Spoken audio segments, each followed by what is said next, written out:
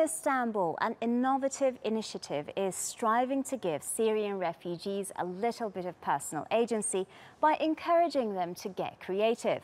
Drop earrings, not bombs, are handmade earrings by Syrian refugees who earn money for each pair made. Miranda Atty reports.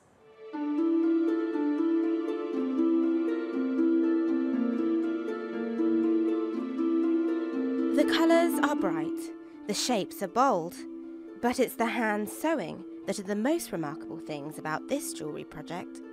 The participants in Drop Earrings Not Bombs are all Syrian refugees. They managed to flee to Turkey, but some of them do still have family and friends in Syria. Some of the women have agreed to tell us their stories, but they've asked us not to reveal their identities.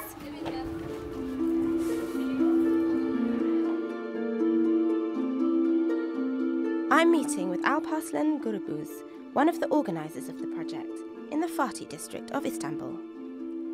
The building is the home of Small Projects Istanbul, a volunteer-run organisation that focuses on education and livelihood support. The Drop Earrings Not Bombs initiative teaches some of the women how to make the distinctive drop earrings. So they're constantly being challenged, whether we're teaching them a new way of stringing the earrings, or perhaps later on we might include beads in the earrings, or changing the shape from drops to something else. There's always something new, and even working with colors can be a form of therapy. So I think it not only addresses their social, but even perhaps their psychological health. The women are paid for the earrings they make.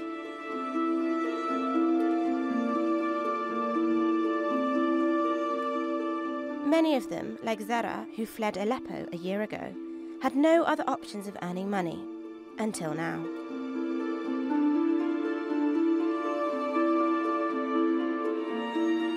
We started to work here in Braceland. We started in Braceland. Then we started to do rings, silver rings, yes. And then we worked in earrings. And tell us about the earrings. What do you do? How do you make them? The first time will be difficult, but step by step, I used to that.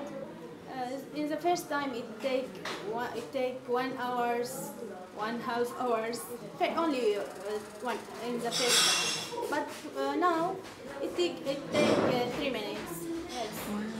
Yes, because I used to it. It's not just women, though. Kateba makes the intricate gold and silver frames for the earrings.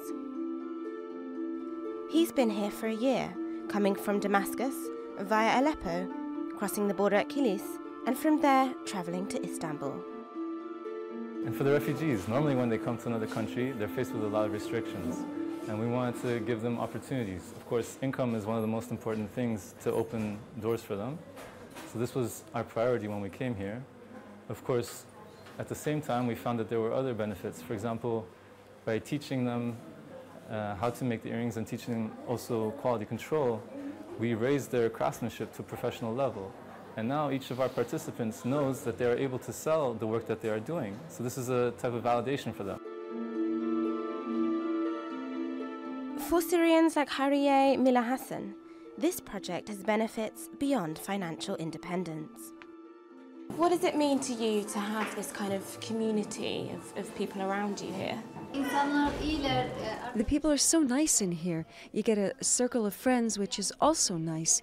We were alone here because we came from Syria. Now we've made friends here and we're working here and we're making money. Alp and the others in the team may have organised the project, but it's important to them that Drop Earrings Not Bombs is a sustainable business, and the long-term plan is to eventually hand over the project to be run by the Syrians themselves.